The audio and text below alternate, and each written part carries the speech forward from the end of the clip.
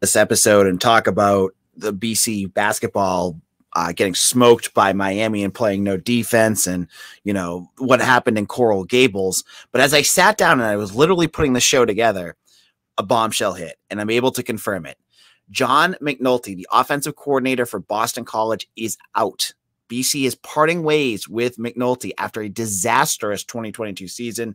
BC will be looking for a new offensive coordinator heading into next year. A big year for head coach Jeff Hafley. We're going to talk about what happened with McNulty, why he had to go, and everything else on today's Locked On BC. You are Locked On Boston College, your daily podcast on the Boston College Eagles, part of the Locked On Podcast Network, your team every day.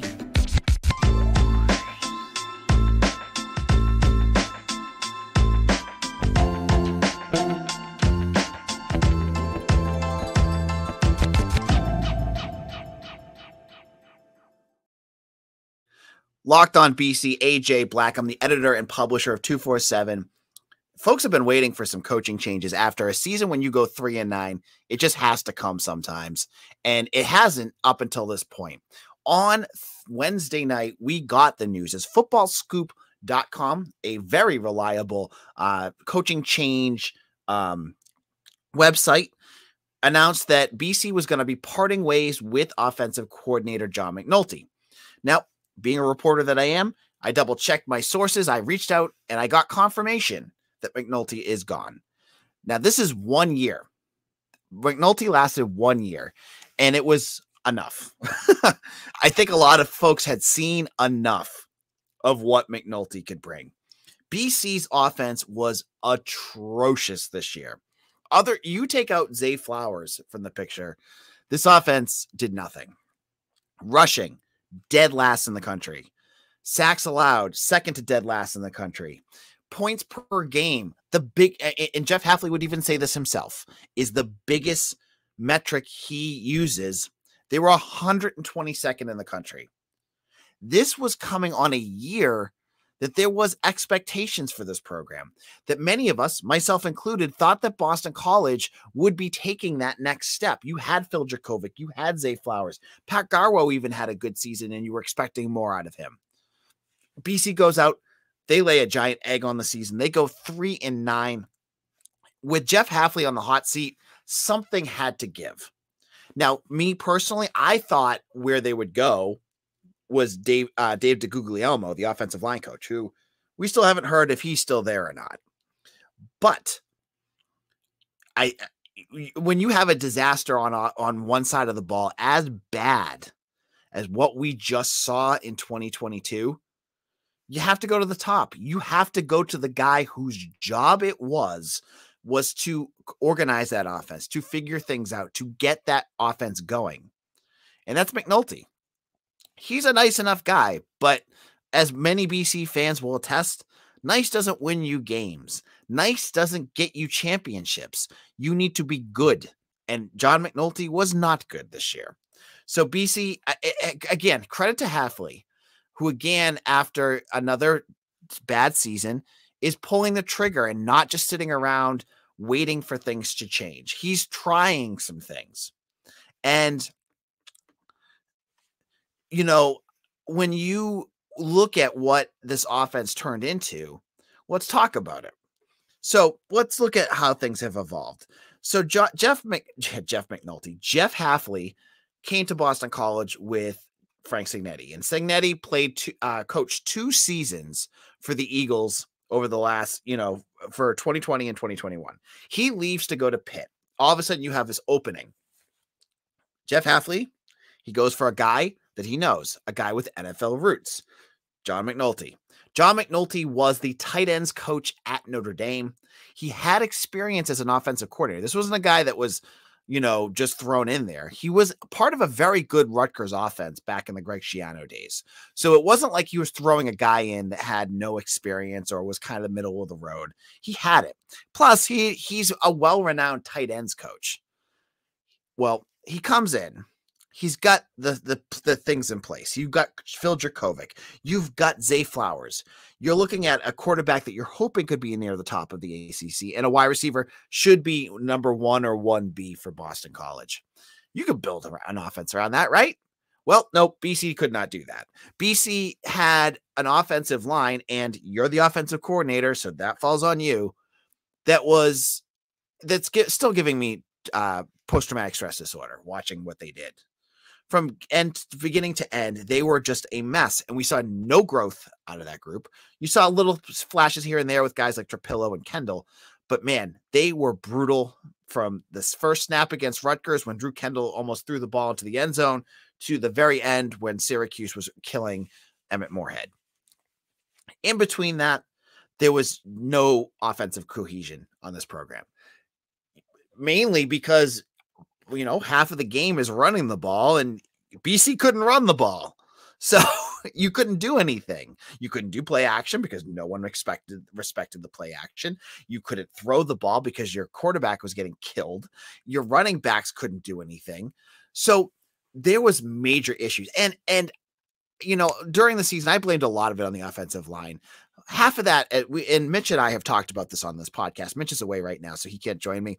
But we talked about as well that the coaching staff, when things aren't working, it's tough, but you got to figure some stuff out, man. You can't just let this go on and continue for 13, 12 weeks. You have to figure out, okay, this isn't working. What can we do to change this to get it to work? As a manager here, you can't just throw your hands up and go, well, we don't have an offensive line. We're screwed. And that's kind of what BC did because they didn't figure out anything. Even the games that BC played well, the games where BC beat Louisville, the game they beat NC State, their quarterbacks were still getting smushed in those games. And I'll say this again. I said this before. I don't wish anyone to lose their job. I hate thinking that everyone's people, right? We lose facts. We lose the fact that these are all people that have families and things like that. But to me, the moment that John McNulty lost me was the UConn game. The game that BC managed 3 points against the freaking UConn Huskies. That was the moment when you couldn't figure out how to get your offense in the end zone. That was the moment where BC had to make that change. And you know what? You could have fired him then. What purpose does that do? You lose recruits, you lose transfers. You had to do it the right way. You fired him. If you fired him against UConn after the UConn game, you would have 4 weeks of like, what are you going to do now? Right. So McNulty lost me there. The Notre Dame game wasn't much better, but Notre Dame was much better than BC. And then there, he had the NC State game, but that was all on Emmett Moorhead and Zay Flowers there. That to me, and Dino Tomlin, that wasn't like great schematics there. That was some luck. Okay. So McNulty is out. In a moment, it's too early for me to give you my big board. I have to take some time. I'm literally recording this 45, half hour after I found out the news and confirmed it. It's confirmed, by the way. I've talked to people. This is not just a report anymore. In a moment, I'm going to talk about what Jeff Hafley has to do. But before I do that, I want to ask you all, if you're listening to this for the first time, if this is the first time you've checked out BC, Locked On BC on YouTube, hit the subscribe button for me right now. Like this video. It helps in the algorithms and it helps our podcast out. So if you like this, hit subscribe right now. You'll get all our BC podcasts. Tomorrow's episode, I promise you, I will have a laundry list of possible candidates because in a moment, I'm going to tell you why it's not that hard to figure out where Jeff Hafley's head kind of goes. Oh my goodness, we'll get into one comment in a minute, but we'll get into that in just a moment. But before we do that, I got to talk about our good friends over at BetOnline. If you are looking for a place to make your wages, BetOnline is the place to go. It's the number one source for sports betting info, stats, news, and analysis. Get the latest odds and trends for every professional and amateur league out there, from pro football to college full season to basketball and World Cup. They've got it all on betonline.net. If you love sports podcasts, you can even find those as BetOnline as well, and the fastest and easiest way to get your betting info. I love heading over there with football playoffs right around the corner. It's the easiest way. You can find any bet, prop bet, player bet you could think of. Your imagination is the limitation there at BetOnline because they got everything. So head over to the website today or use your mobile device to learn more. So head on over to BetOnline, where the game starts. This is Locked On BC, AJ Black. As I just reported in our first segment, I haven't had a chance to go live with some great news, and this is our chance here. BC has moved on from offensive coordinator John McNulty. And now Jeff Hafley, who is in year 4 of his tenure at Boston College. The shine has kind of worn off from the head coach as he is firmly planted on the coaching hot seat. This is a guy that I feel is either 1 through 5 in terms of the hot seat heading into next year. He's got to produce. He has to start to show some results, because right now Boston College is below where they were with Steve Addazio. The numbers speak for themselves. So he's got to go out there and he's got to get a new offensive coordinator. And before folks say Cliff Kingsbury, that's never going to happen. In a million billion years, he's not coming here for a million different reasons. Most of all, and I'm doing the money sign from why can't I think of his name? The Texas A&M quarterback, Johnny Manziel. They're never going to pay him, and he would never come here. So let's keep him off of the names. Other names that will never happen: Mike LaFleur, who was just fired.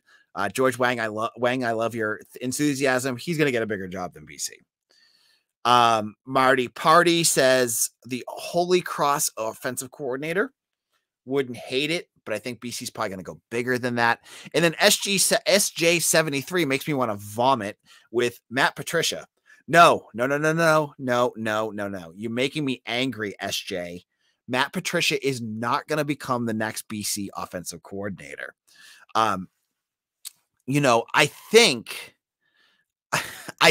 what we're going to be talking about here is you got to look at the pattern of what Jeff Hafley has done. Jeff Hafley, every single coach that he has brought in has some experience with him. Now, you could look at guys like Richie Gunnell, but he was already here, so he's kind of an outlier. But when you look at McNulty, Frank Signetti, Tem Lokaboo, Dave DeGuglielmo, all of these coaches have some connection with Jeff Hafley. Then on top of that, he always goes for coaches that have pro experience. That's a selling point. I cover recruiting for 247, that he sells to recruits. Okay. He wants to sell that NFL connection. So that's what I'm thinking he's going to look at. Now, my hope here is that he gets out of this incestuous search with guys that he just knows from Greg Schiano and some of his other coaching spots, because he needs to get guys, fresh eyes on this roster, fresh eyes that can help Emmett Moorhead, that offensive line, the play calling. He can't just go with guys that he's comfortable with. And I'm worried about that. I got to be frank here, folks. I'm worried that's what he's going to lean into, because that's what coaches do. A lot of coaches go into coaching searches and go, okay, who's a guy I know from my history that I think will fit with this, because I can trust that guy. A lot of times that works. Hafley's learning that it's not. Because a lot of the coaches that he knows haven't worked out for him. So he needs to go out beyond his coaching tree, beyond the guys that he's worked with Schiano, and figure out an offensive coordinator that can take that next step, that can be the next big name for him, but maybe can bring a fresh set of eyes. Because the last thing he needs to do, if you're from the New England area, you know the same issues that we're dealing with here for the Patriots, is for things just to be incestuous. The Patriots are a complete cluster bleep right now because Bill Belichick won't hire anyone he doesn't know. and he can't get fresh eyes. He hired, as SJ just put out there, Matt Patricia, who was not even an offensive coordinator before for the Pats. They threw him in there, and the Patriots were a complete mess this year. If it wasn't Bill Belichick, they would have fired this coach. So Jeff Hafley can't afford to make that mistake. He's got to look outside, whether it's with Ryan Day. I mean, I would love to see them make more moves on the Ryan Day tree, guys that were at Ohio State. And I don't know like who they can afford. Brian Hartline, don't say him because they're never going to be able to afford him. And he's waiting for a big time promotion somewhere else. But like, go down that road, go down. He's a well-liked guy. You know, Jeff Hafley has lots of coaching friends that he didn't coach with. You got to think of something different. And what this offense needs, what it did not get out of John McNulty, and it didn't get out of Frank Cignetti either, is they need to get an offensive coordinator that, yes, you want to go the pro style. That's what Hafley's going to go with. You don't want to be for folks that are going to start throwing out names at me. You're not going to get an offensive coordinator that's going to go air raid. You're not going to get a guy you're not going to want a guy that's going to completely turn your offense 180 and do something completely different. I just don't, the philosophy lives with Hafley, whether it's right or wrong. He wants pro style. That being said, there's ways to do pro style that involve more college elements that BC desperately needs, whether that is, more RPOs. Emmett Morehead can do it. He runs like an elephant, but he can still run the ball. And I think that's what BC needs. They need a guy with a bigger lens than just pro style. And I think that's what we're going to have to look at. My biggest question though is, will he do it?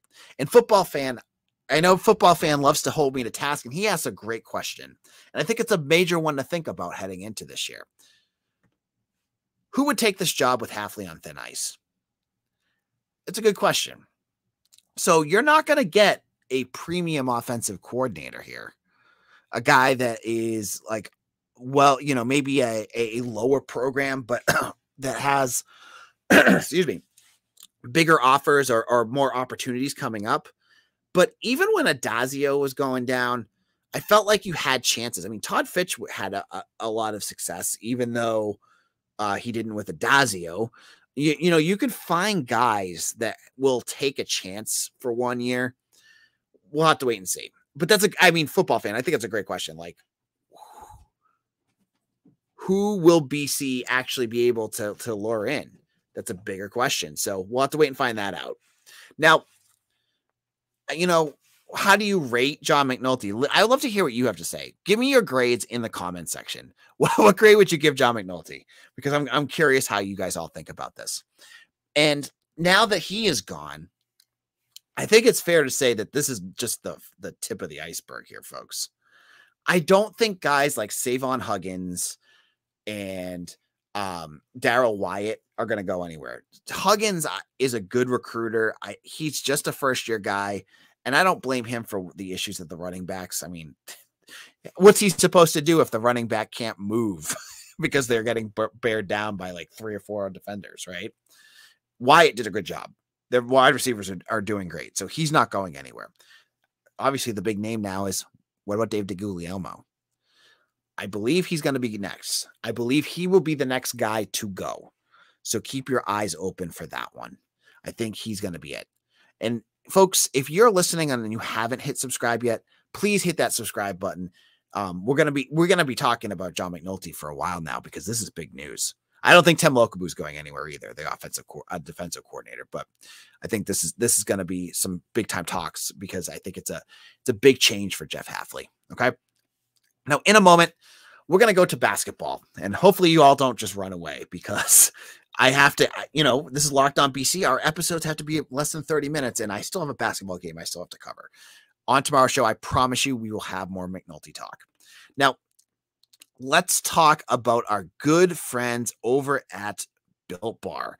If you know me, you know I love Built Bar. They're a delicious treat with very little fat and calories, and you got to try them. we just went through the holidays. I know my goal is to eat a little healthier this year. And if you're like me, then you want to eat healthier too, but don't want to compromise. Then I've got the thing for you. You got to try Built. With Built, healthy is actually tasty. Seriously, they're so delicious, you won't think they're good for you. They're perfect for your New Year's resolution. What make Built bars so good? Well, for starters, they're all covered in 100% real chocolate. That's right, real chocolate. Now, you can get your box at Sam's Club. They have all sorts of boxes there. You can check them out, or you can head to built.com with promo code LOCK15. So check out Built at built.com. Locked on BC here, AJ Black. So we got some encouraging news. I know a lot of folks were encouraged that BC has moved on from offensive coordinator John McNulty. But the bad news was basketball. Whew, they had a tough game out in Coral Gables. And for the first time all year, I want to say it wasn't the offense's problem. It was the defense. And I almost want to say, like, there was really nothing they could do because Miami was so absurd in the amounts of shots that they hit. Like, you just had to sit back and tip your hat because they shot 67% from 3-point range in a game that they won. I don't have the score right in front of me right now, but they won by, I think, what was it, 15, 16 points. 88-72. Sorry. They were shooting absurdly from all over the court.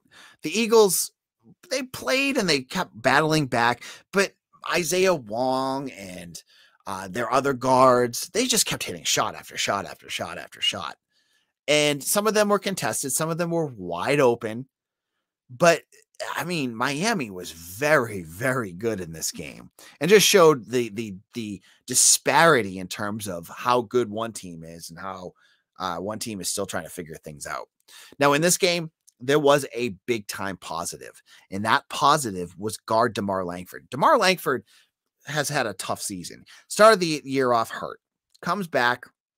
He looks nothing like the DeMar Langford we saw in the ACC tournament last year. He comes out in this game. He is dunking with authority. Miami, who, credit to their offense, their defense at points was pathetic.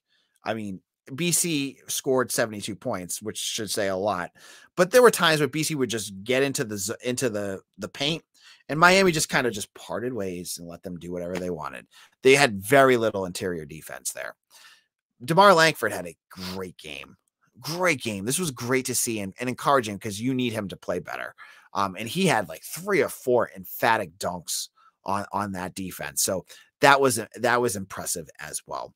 But in the end of the day, BC loses. And the score is bad. They lost by 16, but they were in this game for quite a bit. It wasn't like they were just out of this game. And down the stretch, once the game was kind of out of hand, Miami continued just to hit everything they shot. So the score got a little bloated, but BC was in this game. It's just that Miami, every time they needed a shot, they hit it. And when you're shooting 67% from 3-point range, you're not going to lose to anybody. Especially they were shooting him pretty regularly too. It's just every time they went up, I was like, oh my God, they hit it again. So a loss for BC. They return home on Saturday to face Wake Forest. And that's going to be a good game. Students are back, so hopefully there'll be more fans there. It's an 8:00 start. So hopefully the BC students will get out of the mods, stupid joke, and get there. And Mark Falzone always bringing me the stats and news of teams I don't follow enough. Says Abigail Levy named to National Women's Goalie of the Year watch list. She's the goalie for the women's hockey team. Congratulations to her. That's good. That's great news to hear. This is AJ Black. We'll be back tomorrow. I'm going to give you the offensive board coordinator big board, some names to watch, and we'll get into all of that in any more news that breaks between now and then. Follow me on Twitter at AJ_BC and on Locked On BC, and hit that subscribe button right now if you have not done so. Thank you all so much. This has been an interesting episode, one I didn't expect that I'd be doing. We'll be back again tomorrow. We'll see you all again soon. Take care.